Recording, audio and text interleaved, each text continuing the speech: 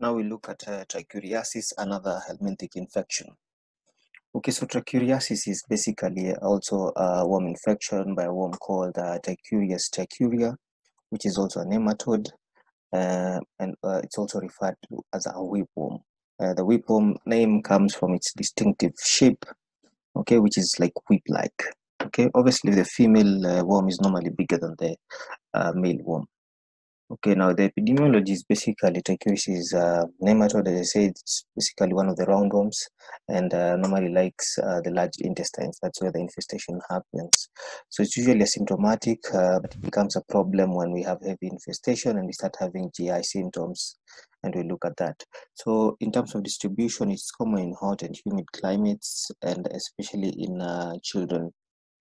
Okay, now transmission is basically indirect, and as opposed to what we looked at in enterobiasis, the eggs are passed into the feces, and then they require to go to the soil for embryonation to happen, okay, before it becomes infective.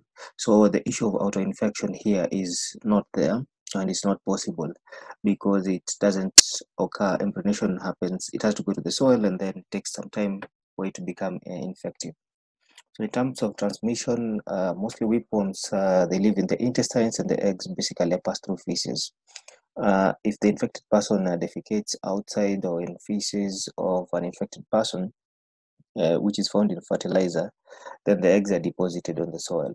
Okay, so they can mature into an infective form later. So infection is normally caused by the ingestion of this infective form of the eggs, and this can happen either by hands or fingers that have basically been contaminated by putting on the mouth, or by consuming vegetables that have been grown in an area that they were fertilized with fresh feces, and they were not cooked well, or washed well, or peeled. Now, to look at the life cycle, it's quite almost similar with enterobiasis. The only thing is that we don't have that autoinfection.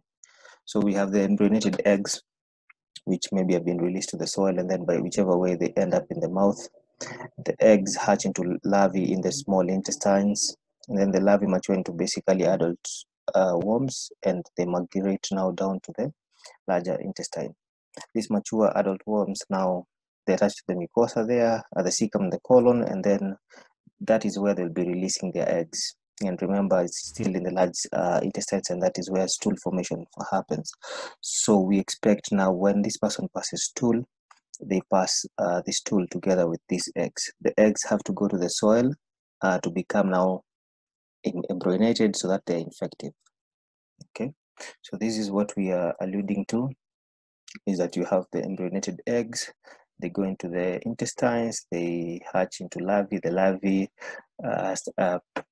also, now they go to they become adults, and then they penetrate into the mucosa of the intestines, especially at the cecum and the colon.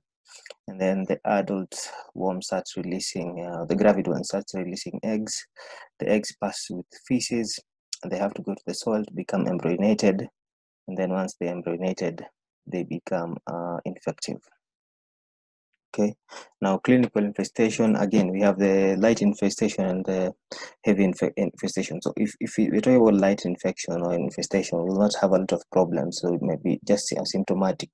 But when the infestation is heavy, then we'll have abdominal pain, bloody diarrhea, because remember, it was attaching to the mucosa of the large intestines. Then we have weight loss, anemia, and obviously eosinophilia.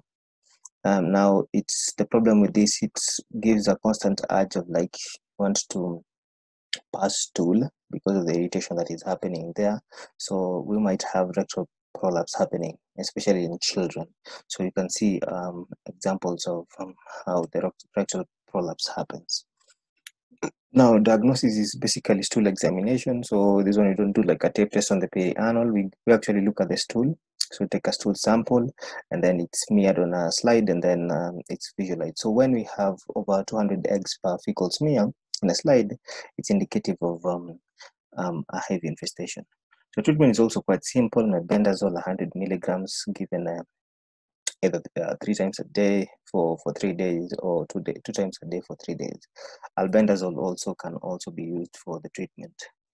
Now, prevention and control, we have, if you have adequate water supply, which is safe, we can help you in washing the hands, washing the food like fruits or vegetables, and you do away with the worms. So facilitation for proper disposal of the feces, because we've seen people who defecate around other areas other than the, the proper toilets, then we it gives chance for the eggs to impregnate.